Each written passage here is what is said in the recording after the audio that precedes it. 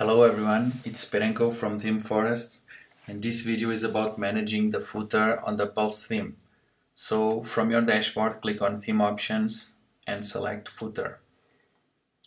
And before we look onto these options, let me tell you that with this theme you don't have to have the footer active just to show what we can call a footer. Okay, for instance, on this page, the agency. If you scroll down, you will see this Instagram element and this, which we can call a footer, but this is all built in the page with Visual Composer. So if you are using a single page website, maybe it's enough that you create the footer just using Visual Composer, okay?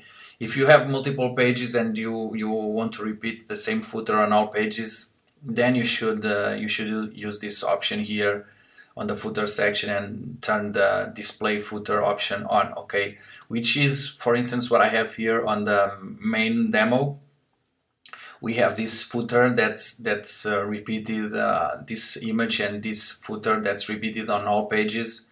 So in this case, I recommend you to use this footer section so that you don't have to be recreating the same footer on all pages. So back here to the footer section, so you can turn in, as I was saying, on or off. You can also make the footer position fixed, which will create kind of a reveal effect if you turn this option on. You can set up the footer font size, the footer colors, the footer top border color, background color. You can also use a background image or a pattern. So you have total flexibility in terms of the footer. And you can also add a special page before or after the footer widgets. Okay, so if you look carefully onto this this main demo, this here is actually a page content that I created specifically to be displayed before the footer.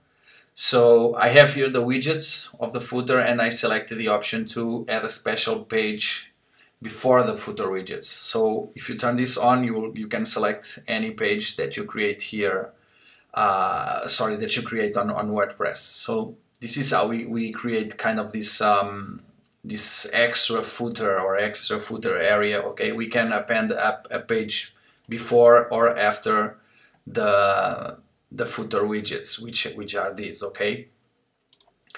And by the way, you can turn on or off these widgets here, and they are managed under Appearance widgets. We have here a specific sidebar for the footer. Here it is, the footer sidebar. And back here to our options, you can also set up how many widgets you want to see on each row.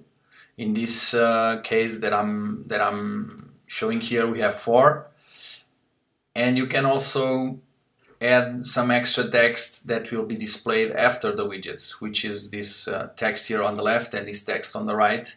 You can also put that text here on the left and on the right.